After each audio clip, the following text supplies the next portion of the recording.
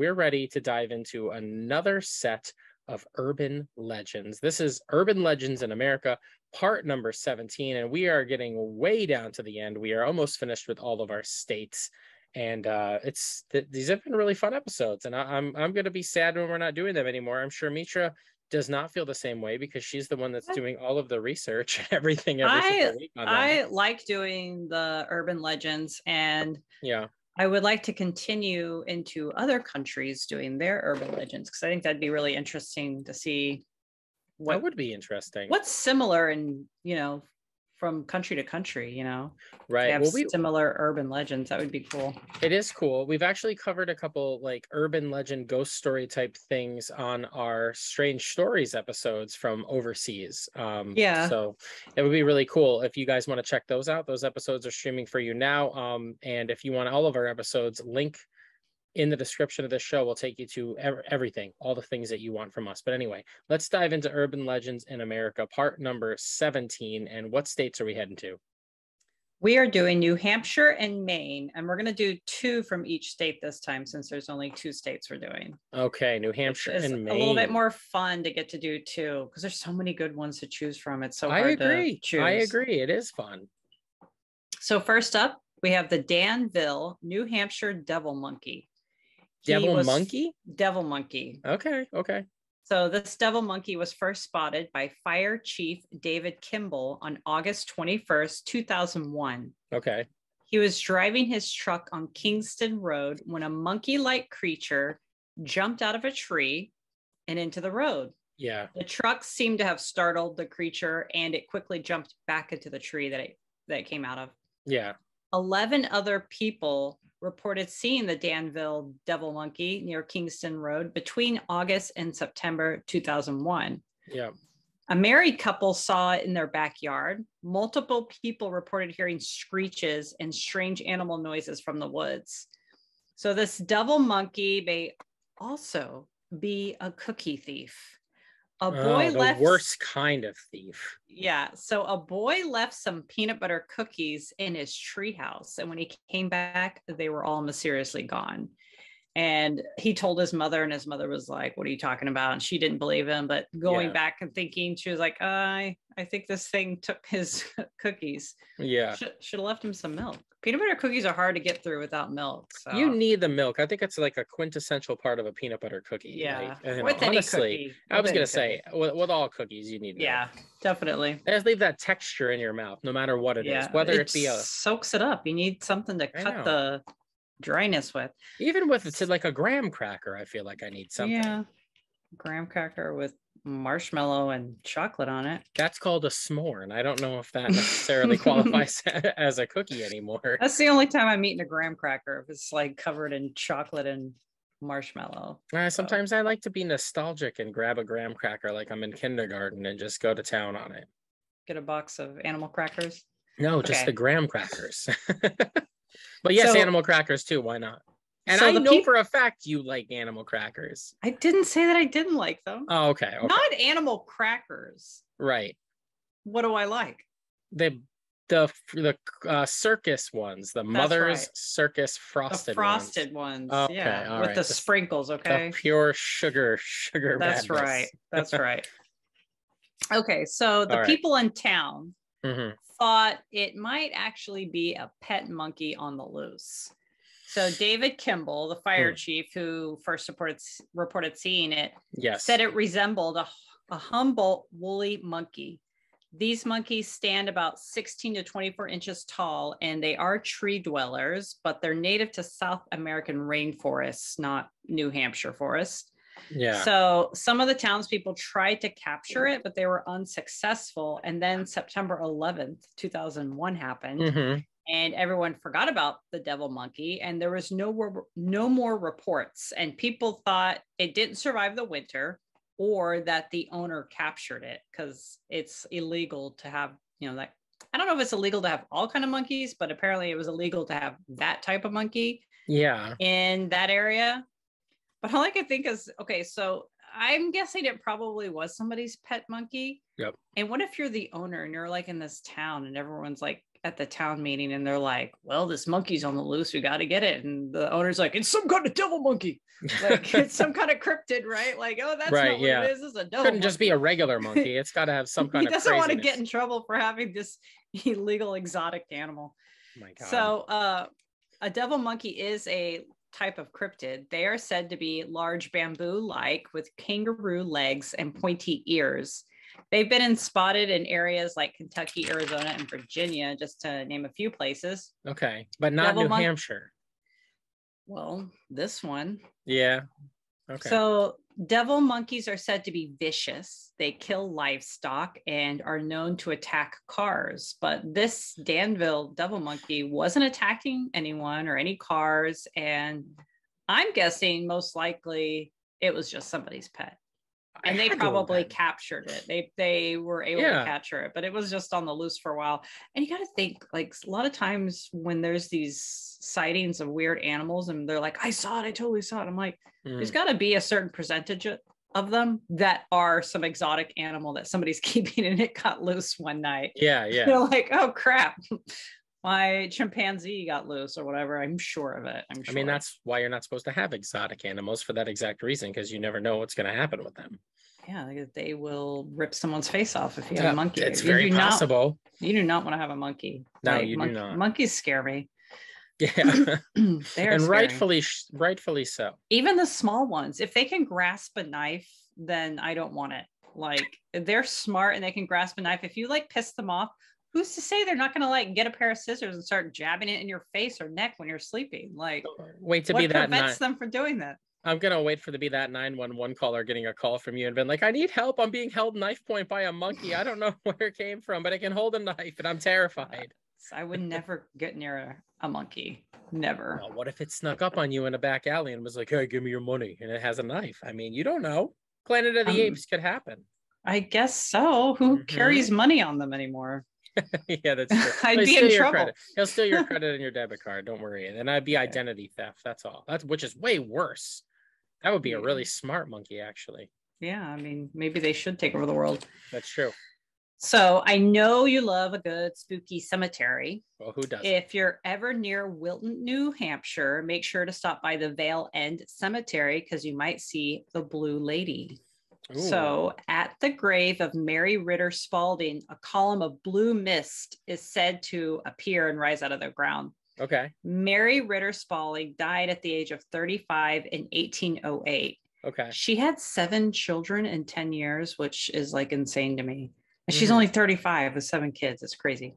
So her husband, Isaac Spalding, remarried another woman also named Mary. So she was also Mary Spalding. Yes. So when Isaac and Mary number 2 eventually died, they were buried at the same grave site and they all share one grave marker, which is strange.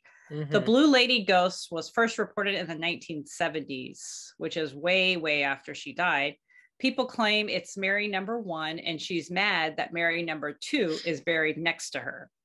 And I don't know. To me, I don't think there's no reason why Mary number 1 would be upset. Like, why would she be upset? And who's to say it's not Mary number 2's ghost or Isaac's ghost? Like, I don't understand why they assume, or anybody else is in the cemetery ghost. Why do they assume?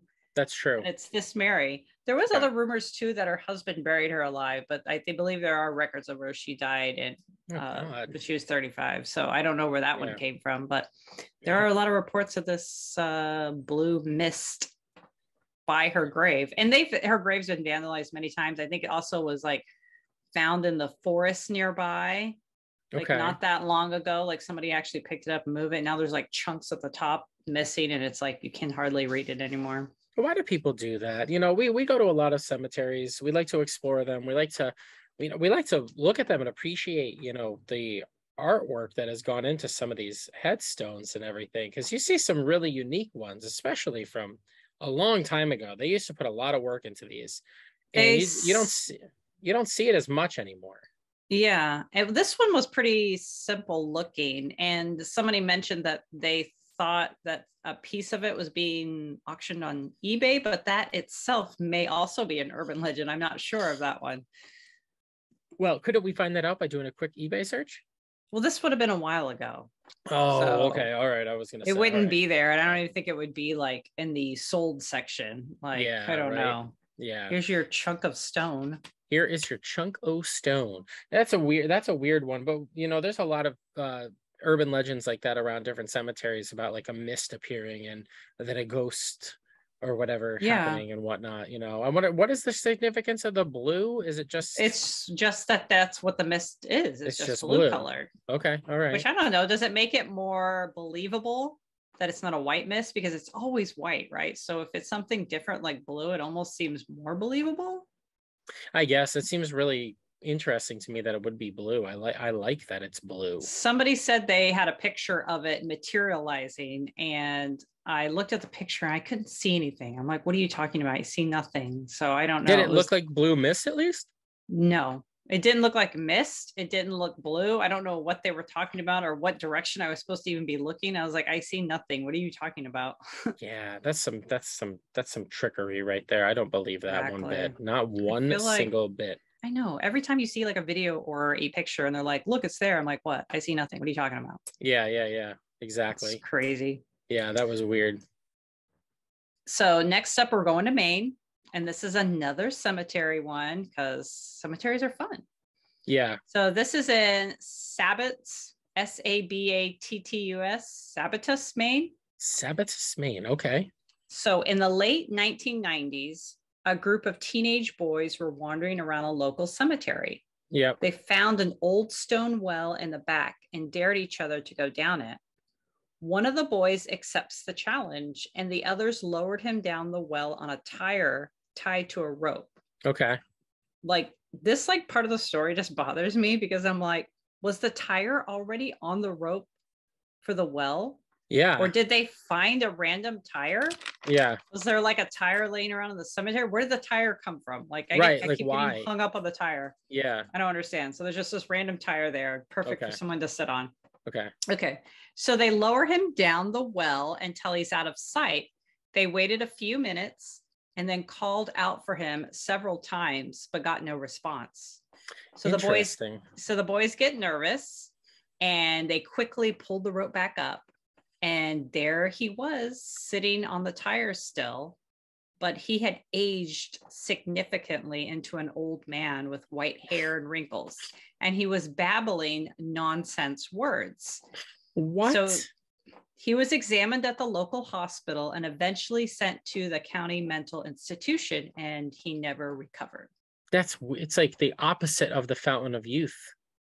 Oh yeah, it is. I didn't even think about that. Yeah, like it's the fountain of. I was thinking like he went through a portal or something, but yeah, like that's Fountain of Old. Fountain of Old, Fountain of Aging. You're right, though. 100% you are correct, though. That could have been a portal.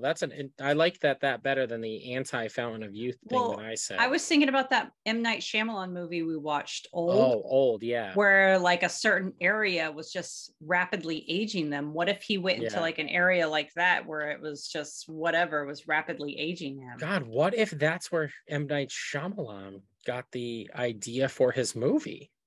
From that urban legend, right? Maybe so. Yeah. It's a really weird, creepy one. Yeah. We can't hear Metra's dog again, everybody. So say hi to Avery. He's such a boob. Yeah. He's a boob. He wants to get in on. Maybe he needs to be lowered down at a well. That's very true. Maybe he needs to. Don't say that. Well, with age, he's already an old dog. You can't. I know. That. So what happens when you're already old? If you're already an old man, and you get lowered down into the well, do you come back a skeleton? Yes, exactly. If you're an elderly person and you get lowered down, you come back as nothing but bones. Yeah, that's what I thought was going to happen in that movie. The cover picture was very misleading. The cover picture was very misleading. The movie overall was very terrible.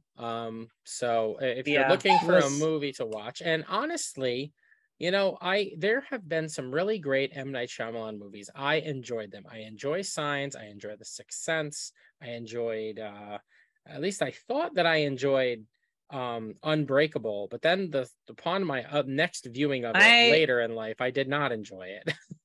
I think we talk about M. Night Shyamalan like way too much on this show.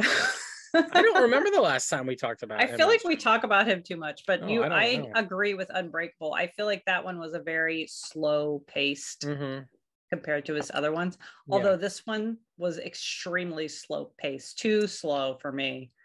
So if you want to watch it, it was on HBO Max. Don't watch it. Don't do that to our audience. No, don't watch it, people. As a matter of fact, avoid it at all costs. I feel do like not watch old. It was an interesting concept. Interesting concept. Poor execution. M. Night Shyamalan has lost his luster. Okay, he can't do it anymore. He just does not have. He did it for like 2 movies, and then he was done. He did it for quite a few movies. I thought it was pretty good. I thought he did an okay job, but not so much anymore. Yeah. What happened? Now, the one with James McAvoy was pretty good, though. Whatever that one was. Split. Yeah, Split was pretty good. I enjoyed that. Yeah. Anyway, all right. So where's our next urban legend going? So the next one is the Saco River Curse in Maine. Okay. This is a really good one. Yeah. So in the mid 1600s, the Sokoke people lived near the mouth of the Saco River. The leader was named Squando. Okay. Squando.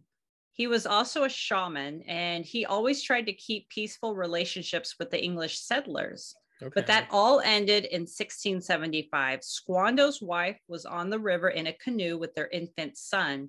3 white English sailors were rowing to shore, and they spotted the mother and baby.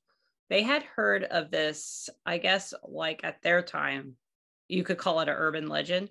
Yeah. That indigenous babies were born with the ability to swim. So they pulled their boat up next to her canoe, snatched the baby, and threw him in the water. Oh my God. The mother jumped in to save him, and she was able to pull him from the river, but he died a few days later. Sorry, lady. I thought your baby could swim. Yeah. My bad. Yeah, right. Devastated and wanting revenge for his son's death, Squando went to the Saco River and unleashed a curse. He asked the spirits of the river to take the lives of 3 white people every year. Oh. So there's slight variations of this story. Sometimes both the baby and the mother drown. Sometimes the mother is also pregnant and the unborn baby dies. Oh. So a few variations.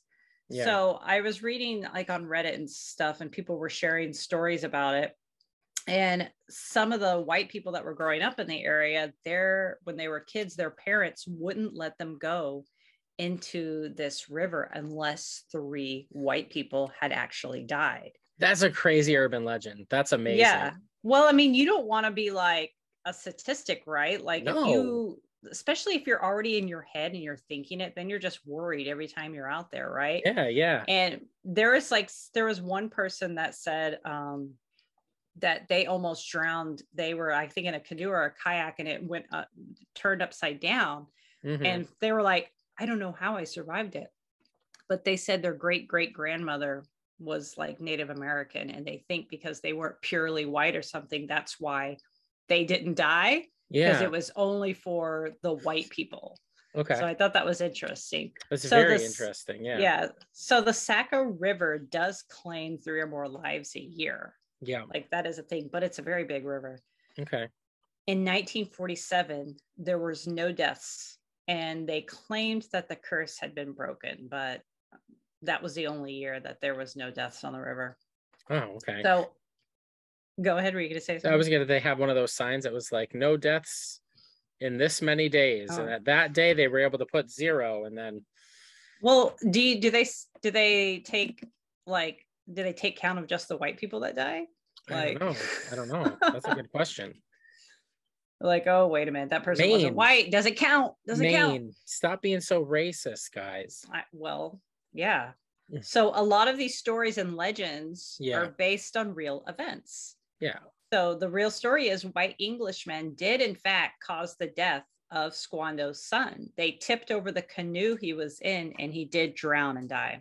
Good Lord. So, yeah, like I said before, Squando had always tried to keep the peaceful relationship with the English, but after his son's death, he no longer trusted the English, and Squando and the other tribes kind of joined together to fight against the English in King Philip's War.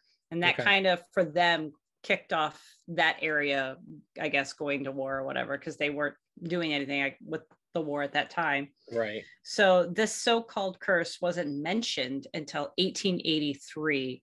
And it was just basically made up because the people wanted to blame the indigenous people in the area for the drownings on the river.